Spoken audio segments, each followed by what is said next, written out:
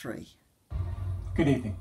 Extra safety patrols are being set up in Gloucestershire after 2 motorcyclists were killed and 3 were seriously injured in just 1 week.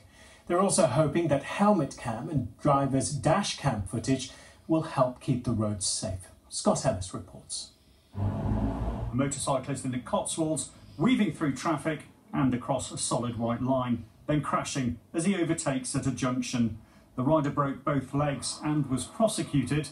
Now, after 5 serious accidents in a week, Gloucestershire police are out on patrol. The message is to be safe and social while riding or driving. Officers know just how upsetting a road crash can be. We've got to notify the family, and you've either got to notify them that their loved ones aren't coming home, or their loved ones have sustained an injury that actually could be life-changing. This rider's been on 2 wheels since 1966, accident-free.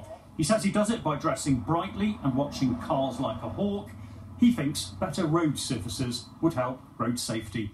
I used to do a lot of trail riding and trolls riding, and it's a good job I did, because I'm always looking ahead of me at the road surface.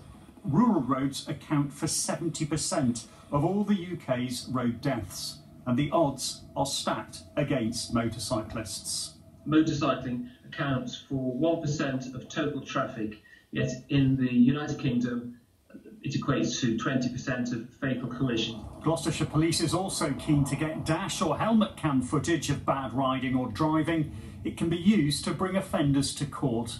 The drivers do need to be willing to support a prosecution, so it's a case of you would have to submit the footage to us and be willing to effectively make a statement, and if needs be, go to court. The hope is the extra eyes on the road from helmet and dash cams will encourage all road users to take care and reduce the chances of a life-changing accident.